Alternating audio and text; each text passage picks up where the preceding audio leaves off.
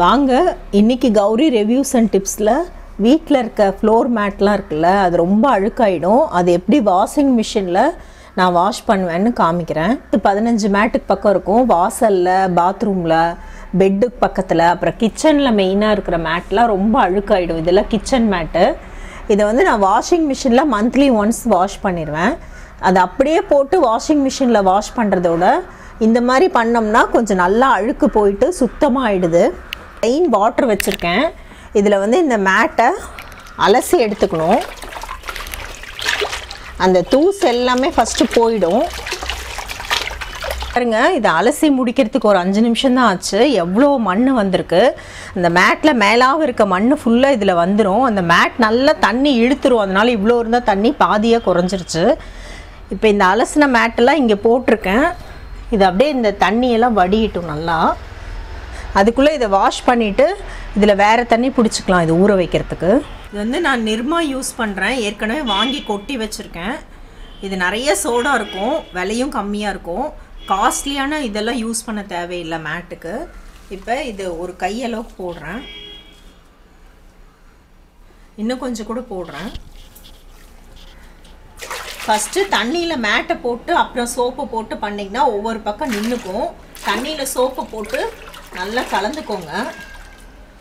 நான் 10 மேட்டு இருக்கிறதுனால பாதி பாதியாக ஊற வைக்கிறேன்.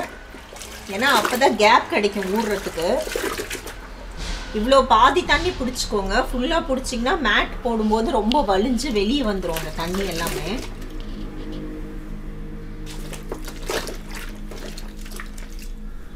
இப்போ அப்படியே எல்லாத்தையும் கொத்தா எடுத்து போடாமல் ஒவ்வொன்றா எடுத்து ஒரு 2 நிமிஷம் தான் ஆகும்.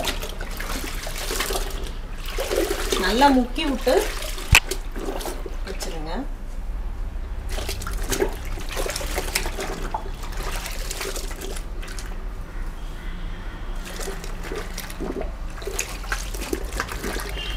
பக்கெட் வச்சுருக்கேன். இதுலேயும் பாதி அளவு தண்ணி வச்சுருக்கேன்.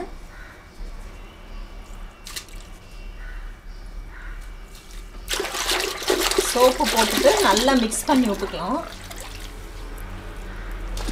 இதெல்லாம் ரொம்ப கிச்சன் மேட் வந்து எண்ணெய் பிசுக்காக இருக்குது ரொம்ப.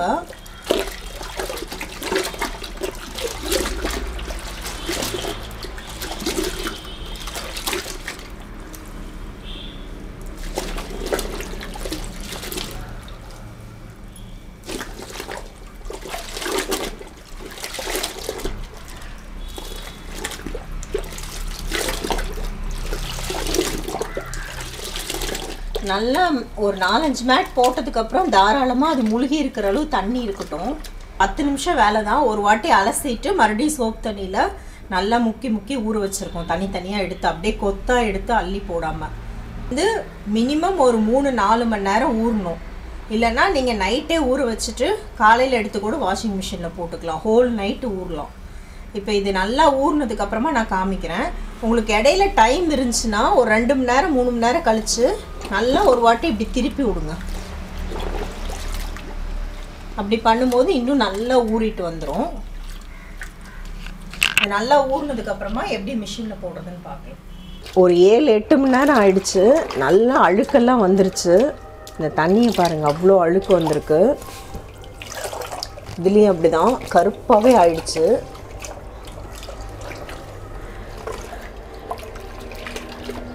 இப்போ வந்து இந்த தண்ணியை வடிச்சிடலாம். இந்த மேட்டை மட்டும் தண்ணியை எடுத்துக்கலாம்.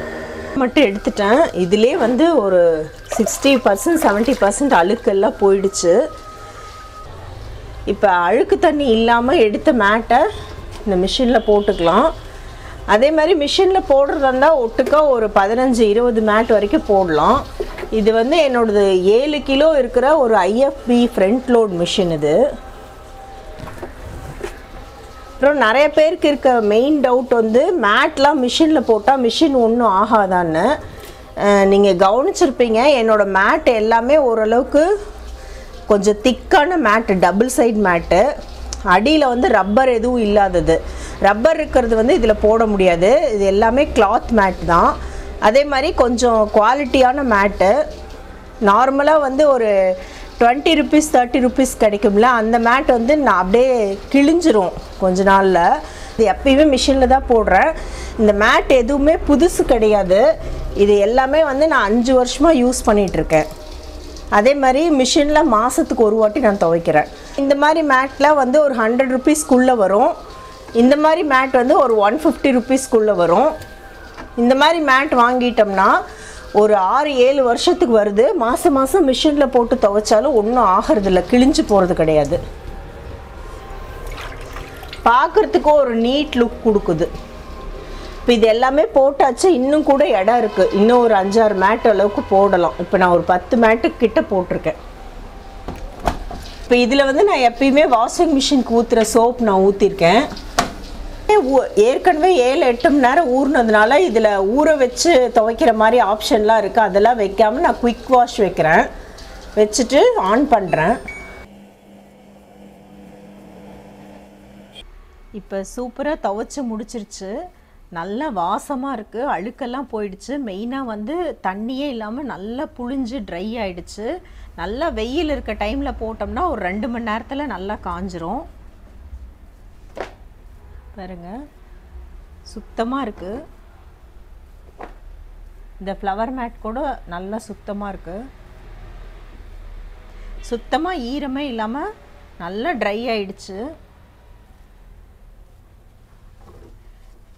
இந்த மேட்லாம் நல்லாவே காஞ்சிருச்சு. அப்படியே கூட நம்ம எடுத்து போட்டுக்கலாம்.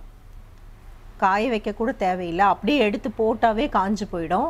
அப்படி இல்லைன்னா ஒரு 1 மணி நேரம் வெயிலில் போட்டு எடுத்தாவே நல்லா காஞ்சு போயிடும். ரொம்ப நாளாக 5 வருஷமாக யூஸ் பண்ணிகிட்ருக்க மேட்டு தான். ரொம்ப காஸ்ட்லியான மேட்டும் கிடையாது. இப்போ இந்த மாதிரி மேட்டு இதெல்லாம் வந்து ஒரு 100 ரூபாய்க்குள்ளே, 60 ரூபாய் 70 ரூபாய்க்குள்ளே தான் நான் வாங்கியிருக்கேன். இந்த ஃப்ளார் மேட் வந்து ஒரு 100 ரூபா 120 ரூபா அளவுக்கு இருக்கும். இந்த மாதிரி மேட் தான் நான் வாங்குவேன். ஒரு 6-7 வருஷத்துக்கு வரும். மாதம் மாதம் வாஷிங் மிஷினில் போட்டு இப்படி தான் நான் துவைச்சி எடுக்கிறேன். அப்படி துவைச்சி எடுத்தாலும் எதுவுமே வந்து கிழிஞ்சு போகாமல் இருக்கும். ரொம்ப விலை கம்மியாக ஒரு 20 ரூபா 30 ரூபாய்க்கு மேட் வாங்கினா அது 1 மாதம் 2 மாதத்தில் கிழிஞ்சு போயிடும். வாஷிங் மிஷினில் போட்டால் ரொம்பவே கிழிஞ்சு போயிடும். கையால் வாஷ் பண்ண வேண்டி வரும். இந்த மாதிரி மேட் வாங்கிட்டிங்கன்னா மாதம் மாதம் வாஷிங் மிஷினில் போட்டால் கூட குறைஞ்சது ஒரு 6-7 வருஷத்துக்கு வரும். வாஷிங் மிஷின்லேயே போட்டாலும் எடுத்து அப்படியே மிஷினில் போட்டு உடனே துவைக்காமல் இந்த மாதிரி நம்ம ஊற வச்சுட்டு துவைச்சோம்னா ரொம்ப நல்லாயிருக்கு. இந்த வீடியோ உங்களுக்கு யூஸ்ஃபுல்லாக இருந்திருக்குன்னு நினைக்கிறேன். இது எப்படி இருக்குன்னு உங்கள் ஃபீட்பேக்ஸ் கமெண்ட்ஸ் என் கூட ஷேர் பண்ணுங்கள். இந்த மாதிரி நிறைய டிப்ஸ் வீடியோ பார்க்குறதுக்கு மறக்காமல் கௌரி ரிவ்யூஸ் அண்ட் டிப்ஸ் சேனலை சப்ஸ்கிரைப் பண்ணிக்கோங்க.